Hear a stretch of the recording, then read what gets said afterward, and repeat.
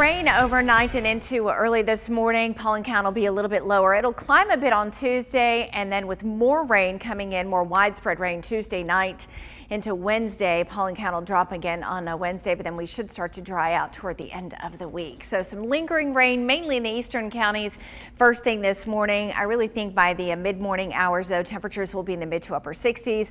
Lots of clouds around, but most of the rain will have moved out of the area by then.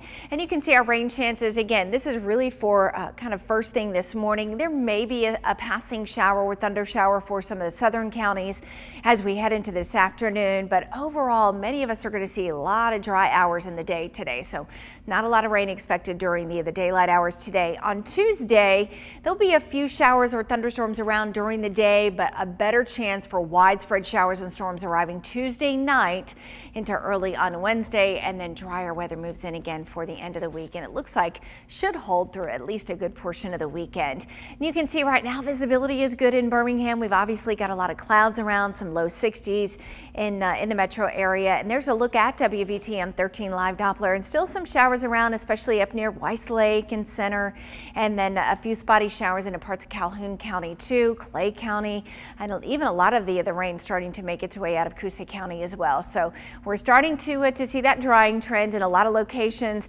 66 at 9, some low 70s by noon today, and we should climb into the upper 70s. We'll keep the clouds around and at least the chance for a passing shower or thunderstorm, especially for some of our southern counties as we head through the day today. But it also looks like the futurecast kind of indicates some clearing as we head into the afternoon hours in some spots.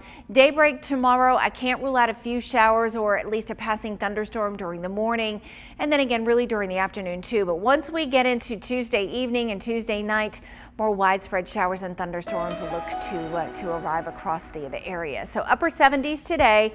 I think we'll have some maybe upper 70s on Tuesday, depending on just how much rain we get during the day.